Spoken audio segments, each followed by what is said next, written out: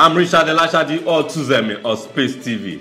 Like this, it all is set for the country small. We say last week it's set for Lagos State. When we say the students they protest, you get the point based on school fees hike. And meanwhile, like this now, it don't reach Benin town.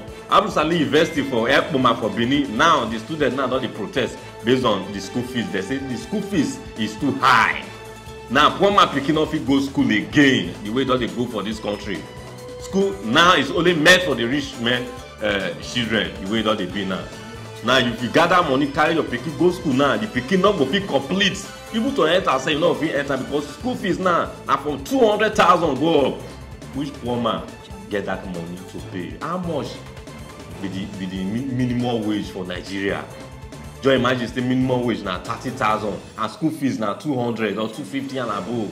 I want to cope. How is it possible? School rent you never pay, handouts you never buy, plus other normal miscellaneous where the pikin want to survive for the 4 years course or 4 years and above course. I want it happen now for Ekpoma.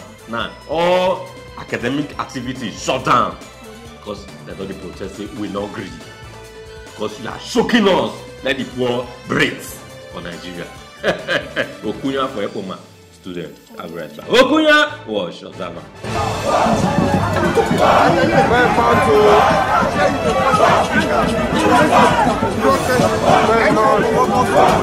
Welcome back. Now so you be so I beg. Our government may not they allow the poor to breathe. You don't understand? Education is supposed to be free. Now only thing when we see the gates. When it's supposed to be free for common man, but now it not be like that again. So you understand? To survive now, self that one they're not the talking. So school fees now. So that means many people not get educated now. Even people who not even graduate normally work now. So it's not even they show person say, I bet me like let the poor breathe. For you, like this now my heart they bleed. My eyes they drop water because the news when it reach my hand. They make me they vitalize for what happen. How can so human being so heartless and wicked?